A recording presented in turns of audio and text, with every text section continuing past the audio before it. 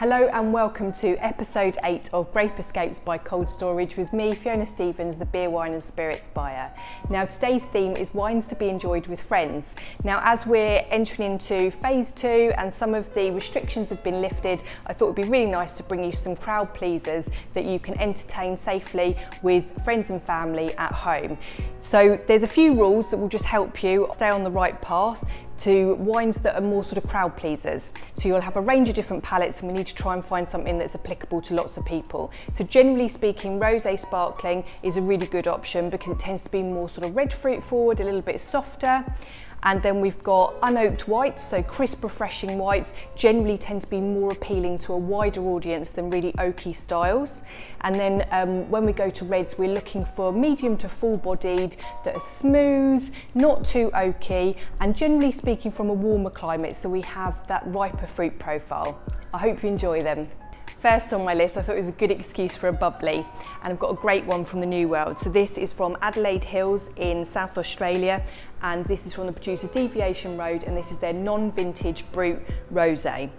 Now this is an absolutely fabulous style of wine, very, very approachable. Hamish and Kate Laurie, the couple behind this brand, set up the winery in 2001, and Kate had actually done all of her winemaking training over in Champagne in France, so obviously a region well known for their fabulous sparkling wines. They source fabulous grapes from the Lenswood and Piccadilly regions, so real premium grapes, and then they go through all the same processes as Champagne, so it's traditional method, and they rest it on its lees for 15 months to give it lots of character and complexity and really gentle, lovely sort of yeasty, bready sort of notes that we look for in quality sparkling wines.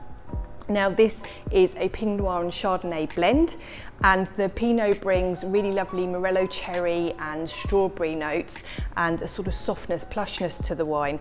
And then we've got Chardonnay in there that brings lovely finesse and some citrus character as well.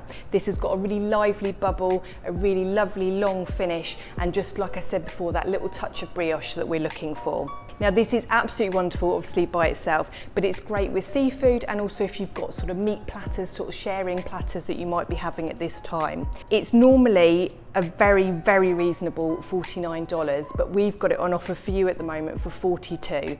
And I urge you to try this really lovely boutique sparkling wine from the Adelaide Hills.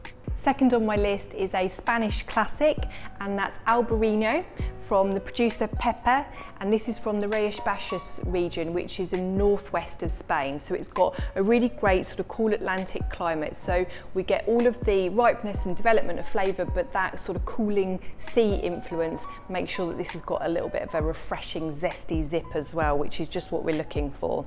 Now Albarino as a grape is really great because it's got loads and loads of fruit character, so it's got lots of ripe peach and melon notes, but it's also got this sort of balance of grapefruit, so this really citrusy fresh finish, and it's got a lovely little touch of sort of saline salty notes as well, so it's a little bit mineral on the finish. Extremely versatile, great alternative to Sauvignon Blanc.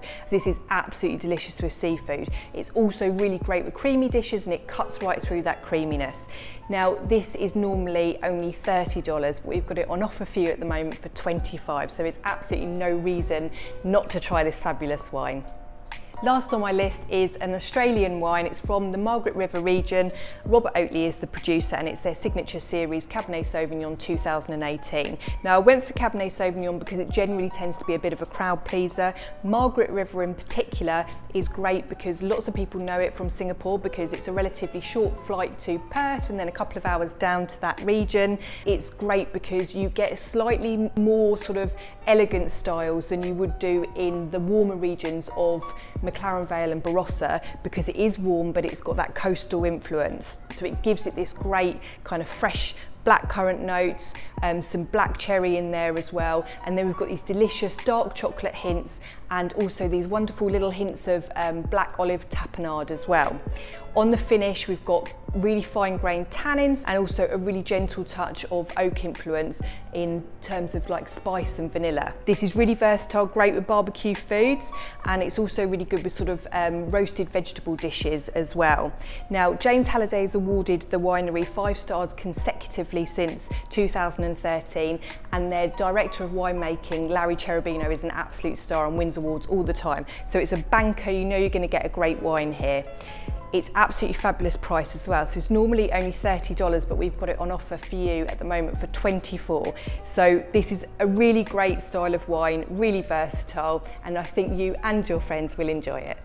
Thank you for joining me again this week with my selection of wines to share with those all-important friends and families that we've missed so much. I can hear those glasses clinking all over Singapore. I hope you enjoy the wines, and I'll see you again next time.